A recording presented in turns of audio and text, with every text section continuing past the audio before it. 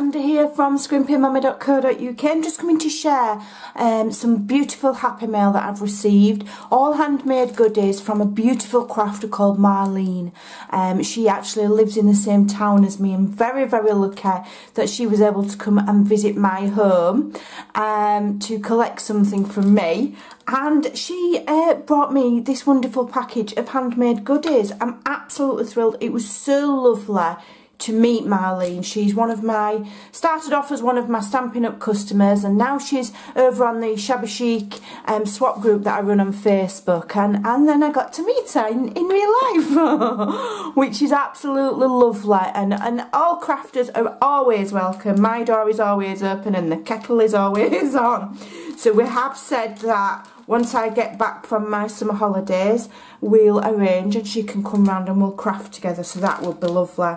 So, look at this. This is going on this is a handbag charm, and she's made all of that.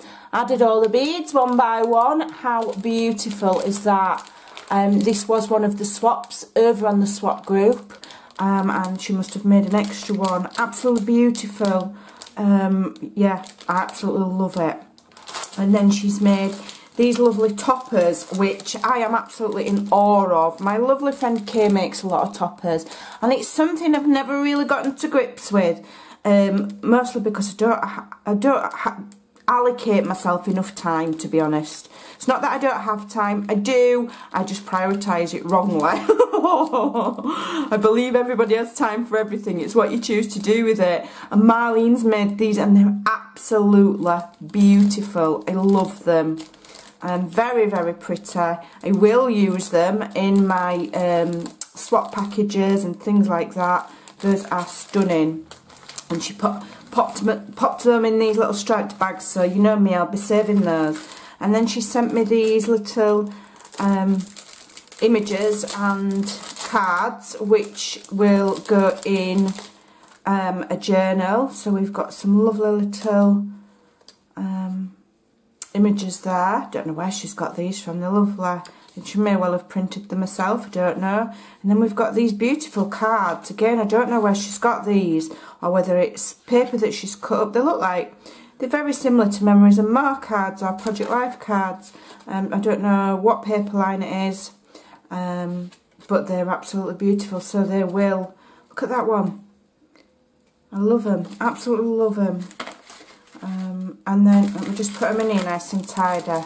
I have got an amazing project that she's made to show you in a minute, but I'm going to make you wait till last. Then she's sent me these little bows. Whether she's tied them herself, I don't know, but they're amazing. I love them. And that will save me a lot of time. I'm not very good at tying bows, so she's saved me a heap of a job there. And then she sent me some lovely beads. We've got some of the little crystal, like shambhala type they call them, don't they? So those are lovely.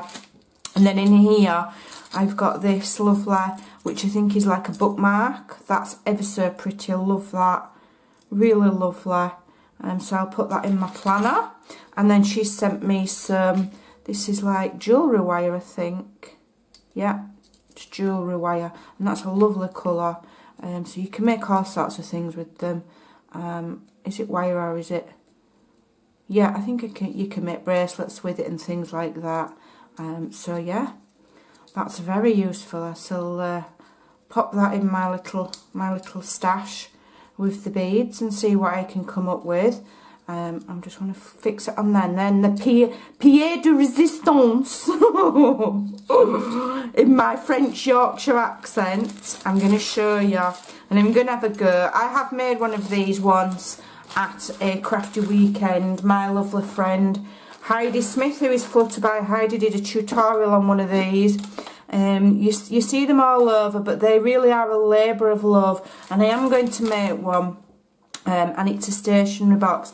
So you take the lid off like so, and then the sides open and it comes down like so.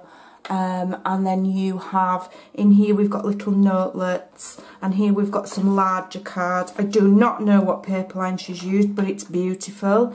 All of the little tags.